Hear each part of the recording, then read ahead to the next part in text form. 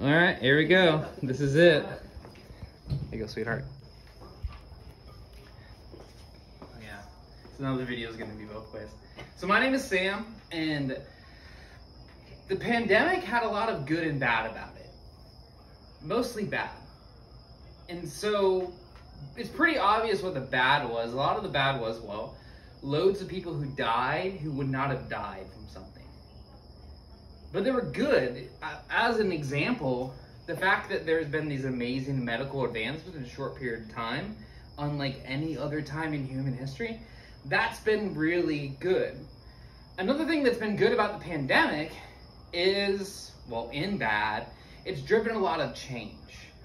It's driven a ton of change, and there's a whole lot of people. We're living in an era now where we are living through the Great Resignation. There's a whole lot of people changing, choosing to advocate for themselves, unlike they may have a few years ago. And so like a lot of people, I also have a story rooted in the pandemic that drove change. In May of 2020, there's one night I was out in my garage and I just started weeping. And I didn't want to scare my wife because that would probably terrify her, so I went on a walk. And I started walking. And I remember that night, long story short, I came away from that night realizing I needed to change. There's things I believed, there's things that I was doing that just wasn't true. And here's the cool thing. I was able to change. I can change. You can change. And here's one of the most amazing things about change, or what we're going to call it from now on, personal growth. Personal growth is not just good for you, as in you. It's good for those closest to you and those institutions you interact with. And what we're going to look at this idea that the institutions that we interact with, that they change us and we change them. The friends and family we interact with, they change us, we change them. And finally, the idea of changing for yourself. So let's start with, well, institutions. So an institution is a conglomerate of people, groups of people. So I would consider, and we're going to use a broad kind of definition of this, an institution could be the Wawa you go to get gas at. That's an institution. It's functioning as a group of people completing tasks. This is the Publix that you frequent. The chances are that if you live in Florida, there's a Publix that you frequent. And here's the thing about these institutions, also where you work. They change us. They have a huge effect on us. Like, there's research about this, but the truth is, if we know people who went to particular colleges anywhere in the United States, maybe in Florida, one of those Florida State, like, it shapes who they are. That now their whole life revolves around Saturday during the football season because they have to watch it. Institutions shape us. They change us. And so I want to say to you, be really intentional about what institutions you let change you. What institutions are having an influence on you. And here's the cool thing, the flip side of this. That if you grow as a person, become a better person, a more kind person, that you grow positively, you can help shape institutions. Think of your workplace. We've all worked with people who are total drags. We've all worked with people who are awesome coworkers, who make things better. And so here's the reality, when it comes to personal change, you and I becoming better is better for institutions. It's better for the places that we frequent.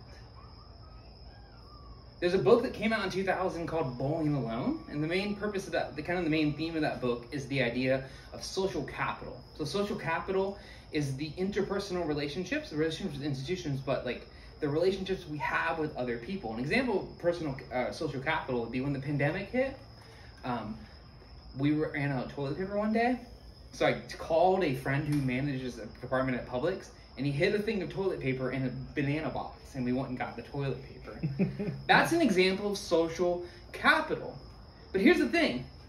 In America now, only 35% of Americans can say they have between 4 and 9 close friends.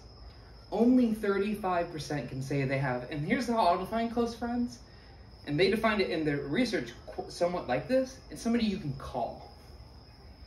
That the average American only has doesn't even have 4 to 9 people that they can call on the way home from work and talk about whatever's going on in their life. Now we live in this world where people have a huge influence on us, But we have less and less people that we're influencing, they're influencing us. Because you do know that your friends really shape you. As an example, when I was a teenager, all my close friends had long hair and wore skin-tight jeans. So when I was in high school, I had long hair and wore skin-tight jeans. In the same way, a lot of the kids I knew who were doing drugs in high school, their friends were doing drugs. It's really hard to overcome certain things, but we still need other people. And so the next aspect of personal change, when it comes to changing, you need to pick who's close to you carefully. You need to make sure that the people who are having the biggest influence on you are worth having an influence on you. Make sure they're people who are actually helping you be better, helping you be a better person, whatever that looks like for you. And the flip side is, you make other people better. A better you makes other people better. It's that simple. So the next aspect of personal change is change for the sake of your friends. Become better for your friends and watch how that has a effect where they become better and they help you become better. That rich friendships, we all need rich friendships. And going back to the statistics I quoted at the beginning of this, most people are lonely in this country now. So chances are, somebody needs you to be their friend. Finally, when it comes to personal change, do it for you. Seriously, do it for you. Here's the thing, if you want to lose weight, guess what? The only person who can do that is you.